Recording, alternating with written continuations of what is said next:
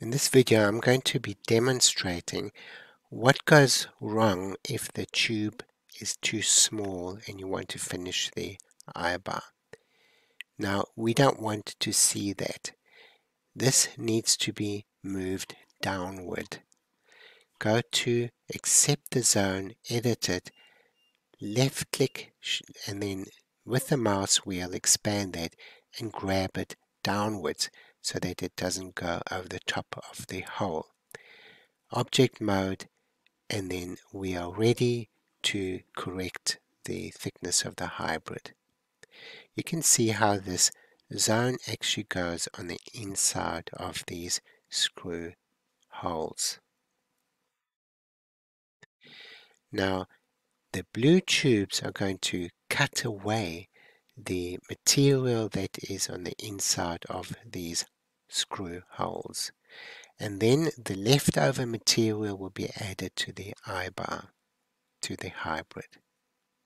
So let's demonstrate. Here are the tubes, and if you can visualize that these blue tubes are going to cut away the green zone first, so they'll perforate and make a hole going through it, and the leftover material, what's left over, is going to be added to the hybrid.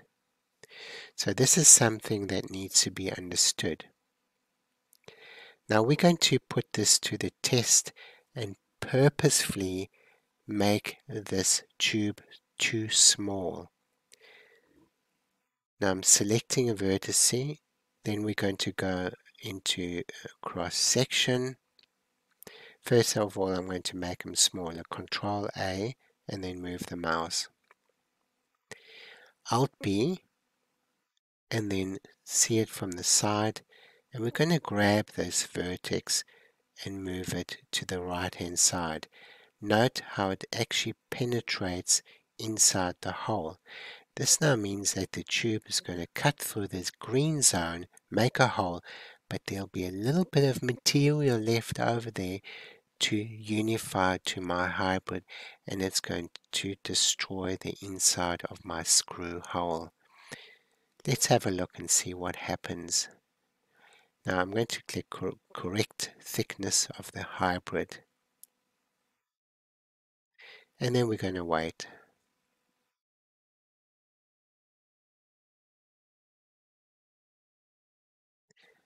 Okay, time to inspect the screw hole.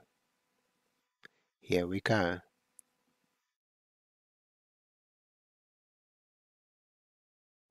I'm going to go back a few steps, and we're going to now purposefully put the tube a little bit different, and we're going to get a similar result. So all the way back to where we're doing the safety zone. Okay, repetition. So we're going to take all of those and move it to the right. First of all, Control A, make it thinner. Okay, and I'm going to take the lowest vertex, move it to the right hand side. Note how I'm actually pivoting this so that it's inside of my multi-unit abutment. This now means that the green zone, which will be cut by the blue tube first to perforate it, is going to be on the inside of my screw hole. This is going to destroy my geometry. Okay, now let's correct the thickness and see what happens. Okay, there we go. So this is a clear indication of what is going on. Now I'm going to go back all the way and do it correctly.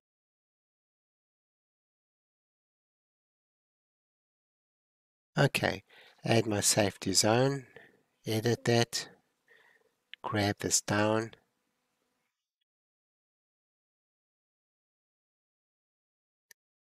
we're going to accept that, and I'm going to inspect my tubes.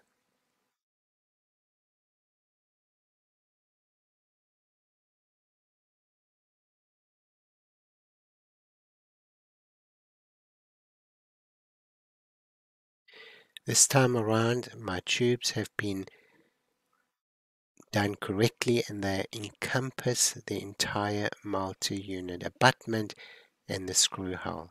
And I'm checking all of these screw holes to make very sure that they have been encompassed. It's looking great. Alt B just to have a good look, and this is all good.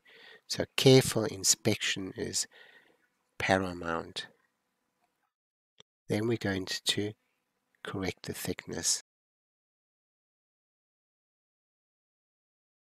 So a quick inspection, and we note that our screw holes have been protected and no mesh geometry has been disturbed. And then we carry on and separate the hybrid and make an eye-bar.